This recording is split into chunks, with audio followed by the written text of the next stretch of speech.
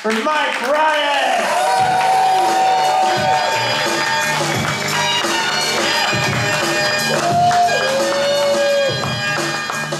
What's up, guys? How y'all feeling?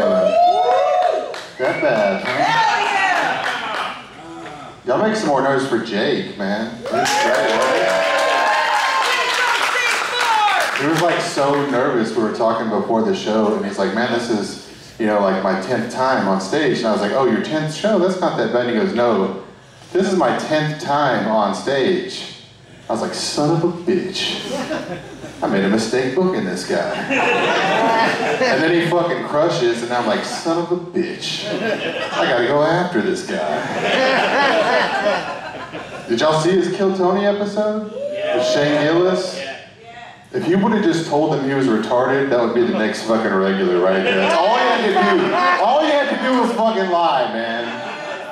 I'd have been up there with, nah, I'm not gonna pretend to be retarded. I'm not gonna go there. You guys like impressions? Fuck.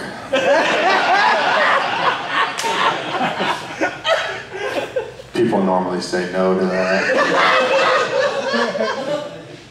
Let's just move on.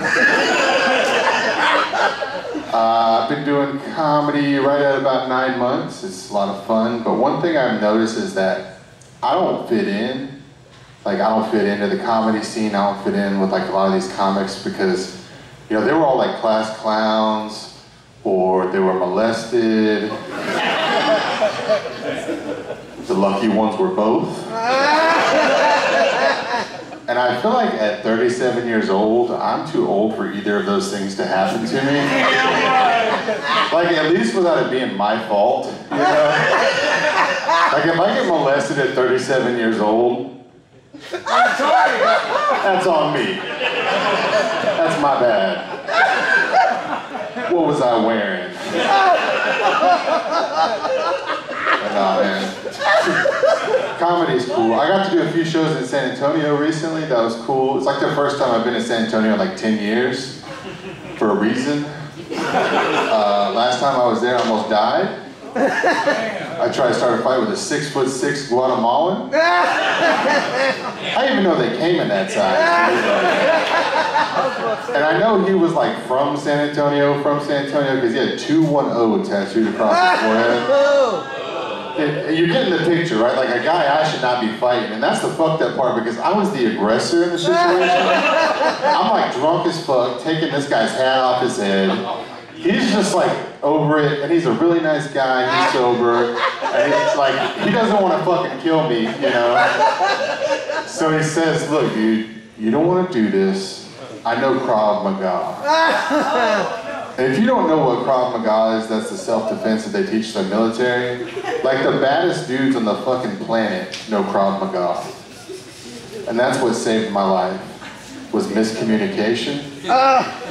Because I thought he said he knew Tim McGraw.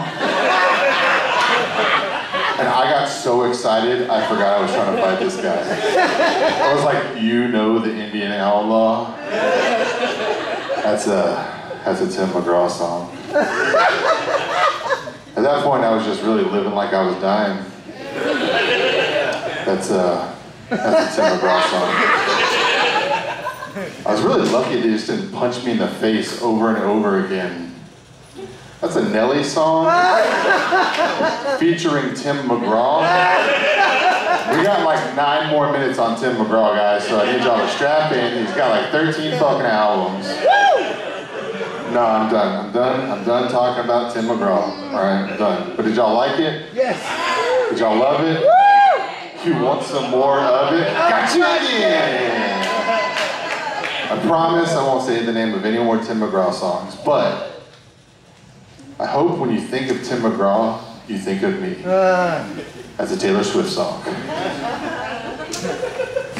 No Swifties in the crowd, all right.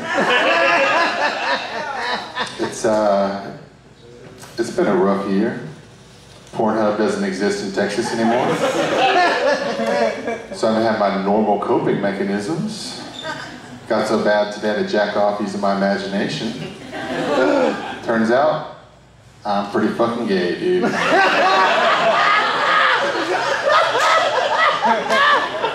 supposed to tell my mom that I'm a Democrat now?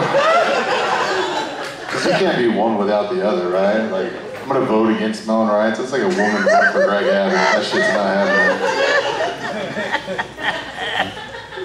I had a birthday a few weeks ago, just turned 37. Woo! I'm getting old. I know I'm getting old because the world confuses me now. There's things that I don't understand, and if I don't understand something, I don't believe in it. And if I don't believe in it, it doesn't exist. You know, it's kind of like ghosts, right? Like, I don't believe in ghosts, so ghosts don't exist, all right? A couple other examples. Is my girlfriend in here? Where's she at? What's that word that you're always saying that I do? Gaslighting? Yeah, gaslighting? That shit's not fucking real. That crazy bitch made that shit up. But the one that really gets me is autism. Autism doesn't exist. That shit's not real. I know it's not real because of the way that people say they have autism, right? Like, they talk about having autism the same way that white people used to talk about being part Native American. They're like, oh, I'm 1/16 Cherokee, you know, and they're like, oh, my grandma is autistic, so I'm 1/8 autistic. I'm like, that's not how that works. So I was born in the 80s, right? So we didn't have autism. You were either retarded or you weren't. Some people were right on the cusp, and if you were right on the cusp, you better be good at football or else high school's gonna fucking suck. I was all district.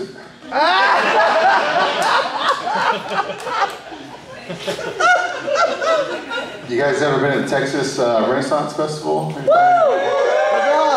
He also, this motherfucker said huzzah, right? This joke's about you, I hope you know that, alright? Y'all seen that new documentary on HBO about the Texas Renaissance Festival, right? I really like that documentary because it proves a theory that I've had for like a long time, that the cooler a person is at the Renaissance Festival, the more of a loser that person is in real life. Like, if you were at the Renaissance Festival and you saw a guy with a turkey leg, you'd be like, where'd you get that turkey leg? If I had a turkey leg on this stage right now, you'd be very concerned for my well-being.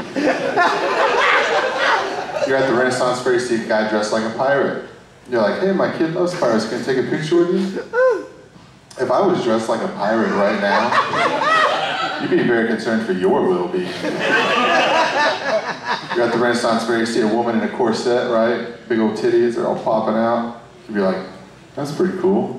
If there was a woman in the front row right now in a corset, big old titties, and they were popping out, I guess that one's cool in both situations, but maybe it's just the guys that are losers in real life, I don't know. A lot of those titties don't count, though. Fat girl titties don't count. No, they don't count. I'm gonna get fucking stabbed in the way. You're like, this fat motherfucker talking shit about big girls. Opposites attract, alright? I like in case y'all can't tell from my personality, my wife left me. So I've been going to a lot of strip clubs. The other day I went to a strip club, I saw something I'd never seen in a strip club in my entire life. A blind man. I was like, damn, dude, it's probably cheaper to listen to Akon at home. He was singing like aggressively loud for the situation. He was like, I see you whining up on that pole. I was like, no, you fucking don't. I felt real bad though, because he did like 600 singles at the cigarette machine. And all I could think is how lucky this man is that I am not his friend. Because he'd be like, yo Mike, let's go to the strip club. I'd be like, hey, get in the car. Drive around my neighborhood for 20 minutes. Come right back to my house, put some Akon on and watch him throw all of his money on my couch. If he gets a little suspicious, I throw a little ass.